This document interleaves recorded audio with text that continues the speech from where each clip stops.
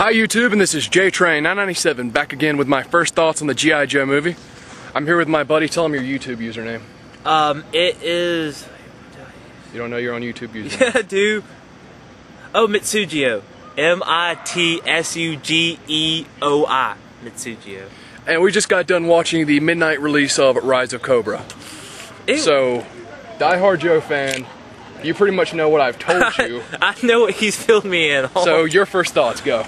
I don't know. From what I've actually, and you're probably shocked, I've listened to most of the things you said, so I could tell what was right and what was wrong. And there was a lot of things wrong with it, but as a movie itself, it was pretty good. And they got some of the stuff right, kind of, a little bit. It was a solidly fun movie. It wasn't the greatest G.I. Joe movie, but the script I read originally was far, far worse than what they actually did. Major complaints for you? Well, the whole, what's her Baroness thing, that was really not needed. I could probably cut out some time and add in some more stuff. I didn't like how the CG wasn't the best CG I've seen lately, and that kind of bothered me because I figured that, you know, they could have did better than that. Yeah, definitely the whole underwater city towards the end, that was, that looked like something. PlayStation 2 cutscene graphics, as I said. Yeah. Definitely not measuring that. A lot of computer graphics in this movie. It seems like every scene they found some way to put something in there that wasn't needed. Yeah. Anything else? I don't know. I don't know. I like Cobra Commander before he changed his voice. Because I thought they were going to use that voice that he had as Cobra Commander, and they just switched it. Major spoilers, so turn off the video here if you don't want the movie spoiled. The Doctor, who of course becomes Cobra Commander, his voice is much, much better as the Doctor than it is as Cobra Commander. A lot better. His voice sounds really fake and like a put on. It does in the beginning when he's the Doctor, but it also sounds kind of cool and like cartoony badass. Yeah. I don't know, I thought that wasn't gonna like his mask, because I've seen the pictures of it you showed me of it. It works, I guess. It's okay. Destro looks like somebody wrapped tinfoil around his head. His head's a large rock with eyes in the mouth. And he just did that line so poorly. Now I have become my ancestor. You could have just, you know, put a mask over your horribly disfigured face, and it would have did the same thing. Zartan, he showed up the whole movie, like, because the first, all the way from the beginning through the pit invasion scene took about 30 minutes. I wasn't thrilled with that. That felt, the whole movie up until the Paris scene feels really rushed and really fast, and like you're not getting your money's worth. The accelerated suits you said were never in the thing. No. But they did add something to the movie. They made it too long though. Like they could have took that out and added some more stuff. That was the action scenes all needed to be stretched out by about 10 more minutes. Ninja fight. Yes. There were 2 ninja fights, and those took very small. And everything, all the action spliced in, so you never get one solid ninja fight. Oh, I didn't like how what was this movie rated? PG-13. Oh, that's probably they just showed no blood or gore in the whole thing. Storm Shadow was bleeding a little towards the end. A little bit, but like I didn't like how like every time they went to kill somebody, like it would go and then right before it hit them, it would, like the camera would cut away, so you could never actually see the carnage going on. I need to see that carnage. A lot of little nods to Joe fans. Knowing is half the battles in there. Realistic hair, kung fu grip, that's all in there. Yeah. Oh, watch out for movie douchebags. Yeah. We had like one of the Ultra fans sitting beside us, and it was it's not canon. So you can't go by the cartoons. Of course you can't, but you don't have to point it out when I say Zartan's an Australian. Cartoon says he is. Cartoon says he really is American. You want to get in on this?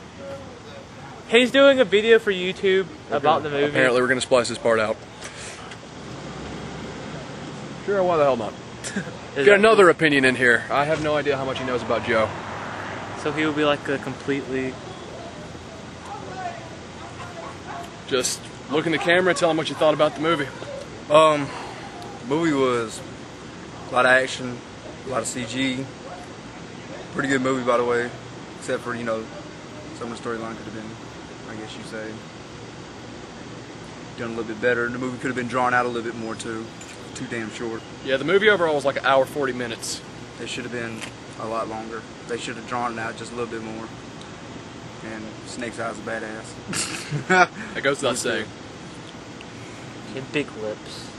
And he did not have big lips. Big lips. Oh yeah. Okay. So, Okay. Well, I'm about to take it to the house, man. Okay. Well, enjoyed it. See you tomorrow.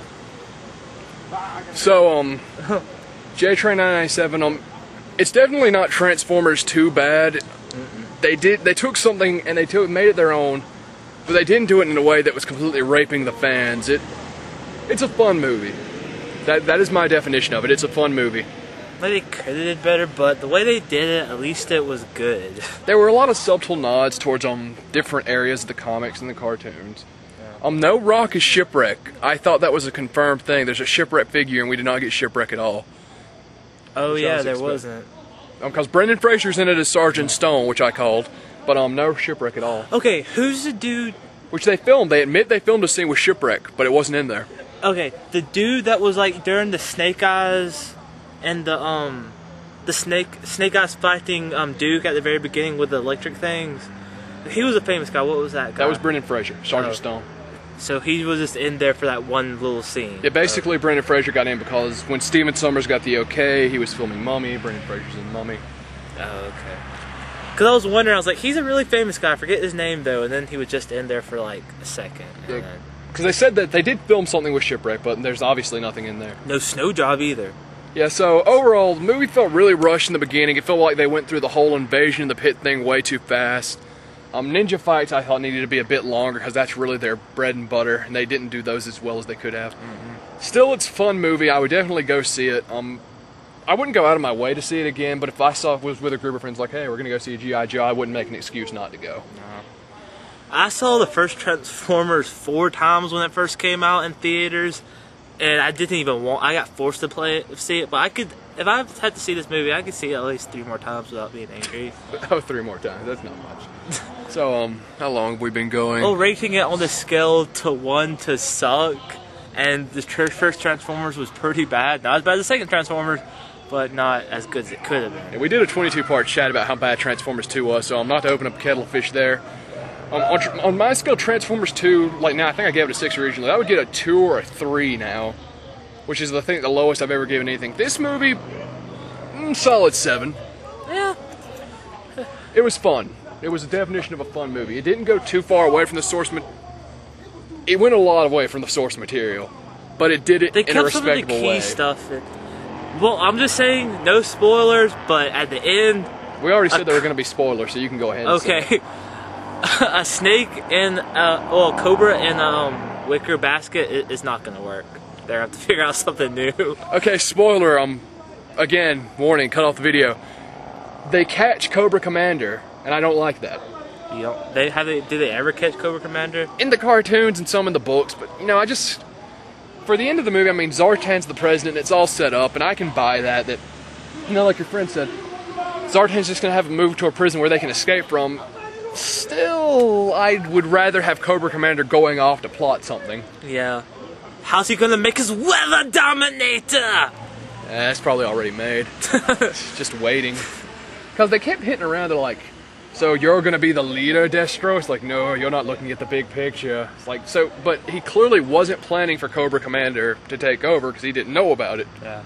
I don't know. He's pretty a badass because he just started... I liked how Cobra Commander didn't... Are we running out of time? No, keep going. I like how Cobra Commander... he wasn't rushing to become leader. He was just, doing it as time went by, He was like, I'll become leader eventually. And then, everything happens. He's like, okay, time for me to take control. Inject. You're Destro. And, I'm Cobra Commander. You'll call me Commander. Overall, it's fun. There's a lot of subtle nods to it. I definitely see it in theaters. When the DVD comes out, I may not buy it right away, but I'll still pick it up eventually.